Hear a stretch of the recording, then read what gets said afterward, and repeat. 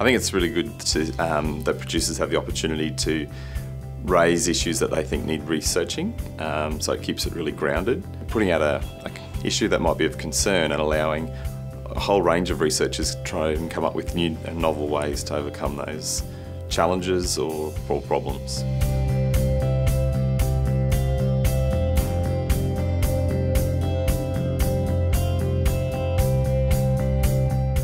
From Wombiana Station southwest of Charters Towers, and we're farming beef cattle, seed stock and commercial cattle.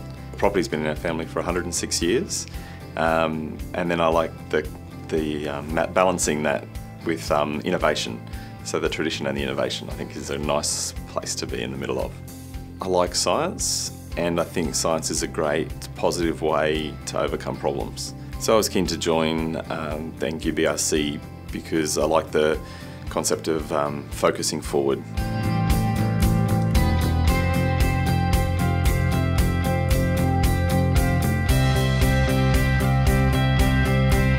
Fertility is a really big issue for us in the north, and it's a real driver of profit.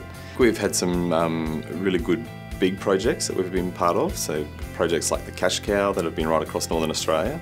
But then we've also been able to champion some regional priorities, so things like investigation into grass species Indian couch, which is becoming a bigger issue in our area.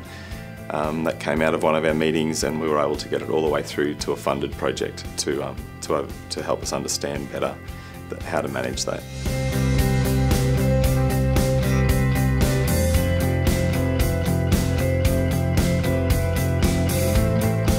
I think it's really important for the other producers to be involved for adoption.